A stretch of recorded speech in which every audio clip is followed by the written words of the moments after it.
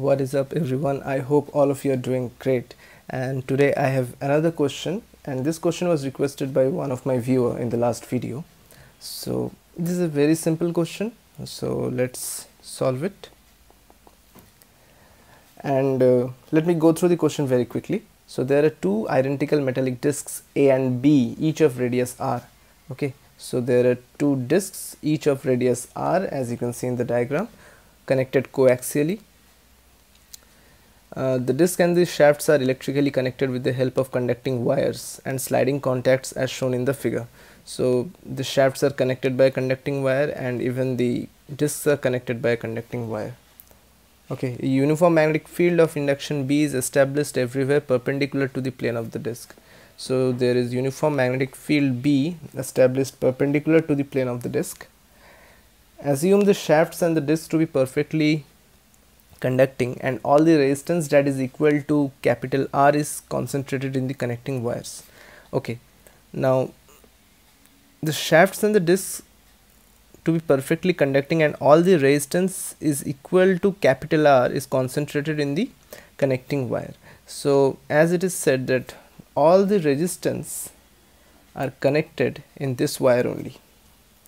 Okay, so if you draw the diagram once again, it would look like here is disc A, here would be disc B, and this connecting wire will have all the resistance R. Okay, now okay, the shafts and the disc A is driven by a motor and the disc B is connected to a mechanical load of constant torque. Okay, so this is driven by a motor. I guess the motor is producing a constant angular velocity omega A on disc A, and this is connected by a load of constant torque tau. Okay, so there is a constant torque tau always acting on disc B. Now how does the efficiency of power transfer from disc A to disc B depend on the angular speed of omega B?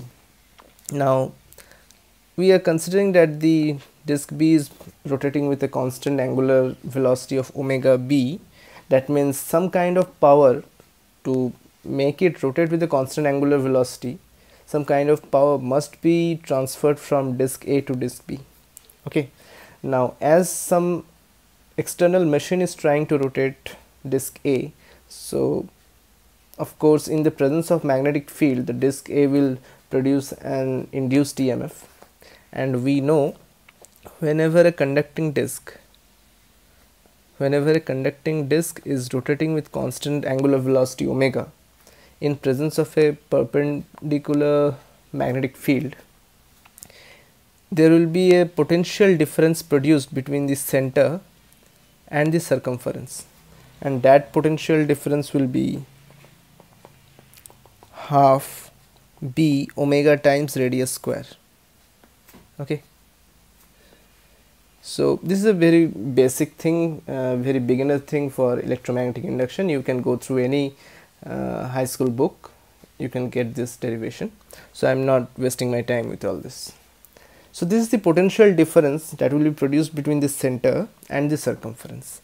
Now if we look properly, that if potential of this shaft is 0, let us consider, then potential at this point will be half B omega A times R square,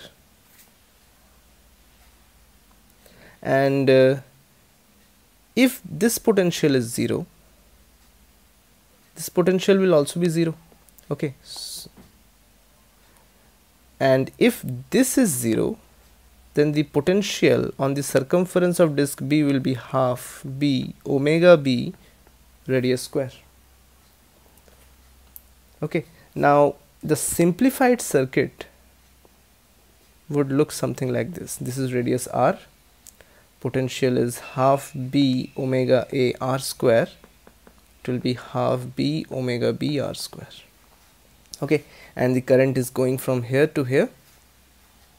Okay, the power input that is the power delivered by disk A, will be V into I, okay, or VA into I, and the power output,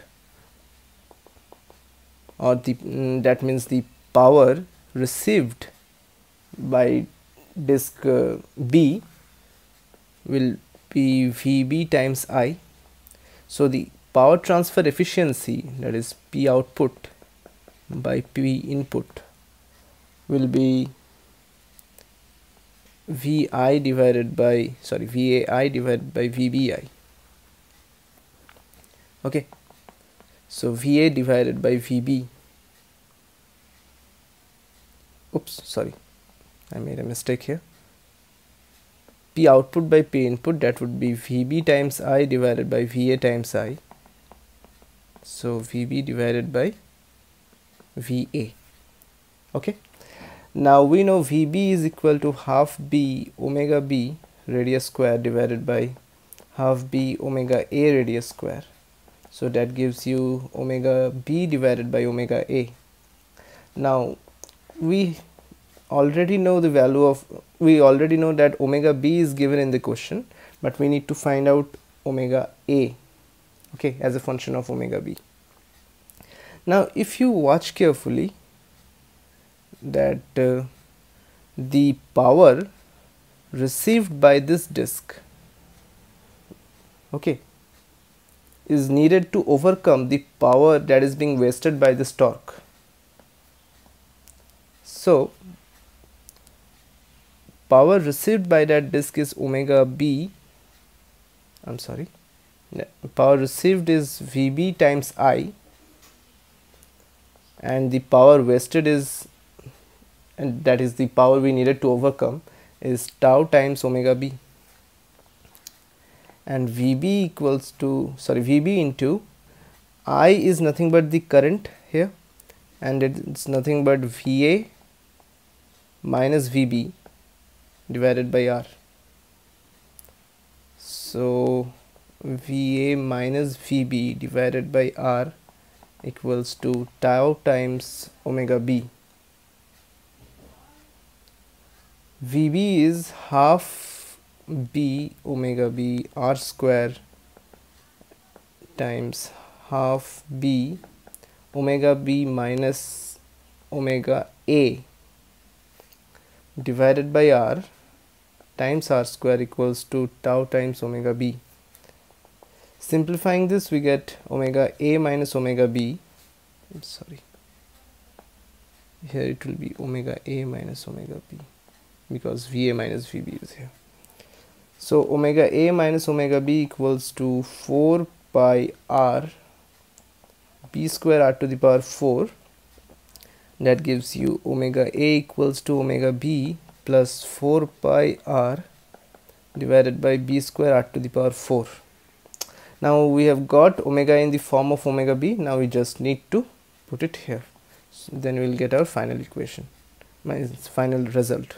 So the efficiency, that is omega B divided by omega A, equals to omega B divided by omega B plus 4 pi R divided by B square R to the power 4. So this is our final answer. Let me go through the solution once again. So basically we just need to know that a rotating conducting disk creates a potential difference between the center and the circumference, and we just need to visualize this whole structure, and we need to use this concept that if we are connecting this by a zero resistance wire, the potential at this point and this point will be same. So we have considered here as 0, then here it will also be 0, and so these potential on the circumference of A and B according to their angular velocities, that is omega A and omega B, will be half B omega A R square and half B omega B R square. Now if you just simplify this whole thing into an electrical circuit, it would look like this. So there is a point A of potential this much connected by a resistance and a point B of potential this much. And we need to find out the efficiency. So efficiency formula is power output divided by power input. Power output is this much, power input is this much. So you just need to divide and use the concepts here. I hope I have explained all the things, and I hope you found this video helpful. Thank you.